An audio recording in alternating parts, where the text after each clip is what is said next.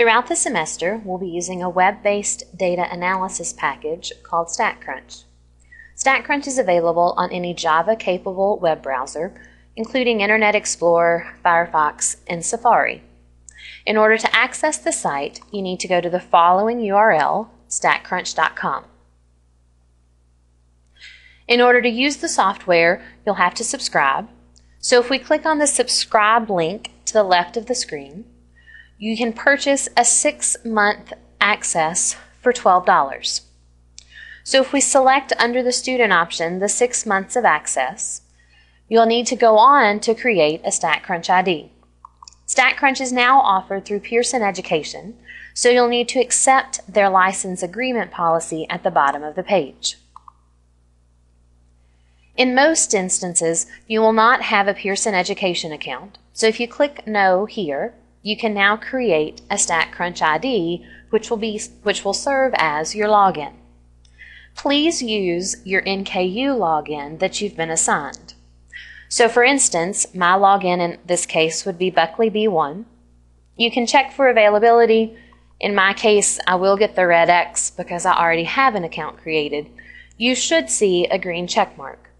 If for some reason your NKU username has already been selected, please choose something that's similar, but let me know of the change.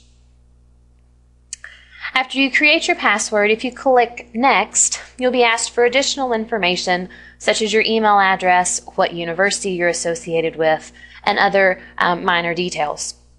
On the following page, you'll be charged the $12 for access, which can be paid with any major credit card or using PayPal.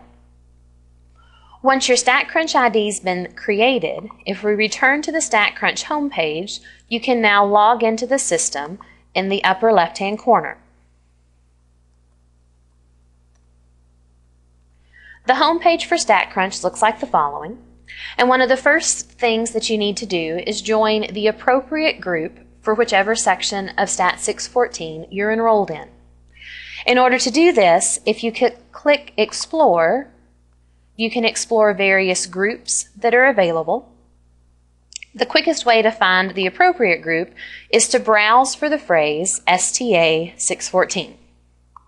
And if we search for this phrase, 2 groups are available, 1 for each section of the course. And if you click on the appropriate title, you can request to join the group. Once you've requested to join the group, an email will be sent to me and I can approve that you're in the right section.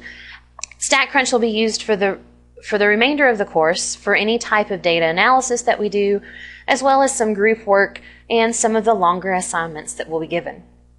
More details on the software will be given as we progress throughout the course this semester.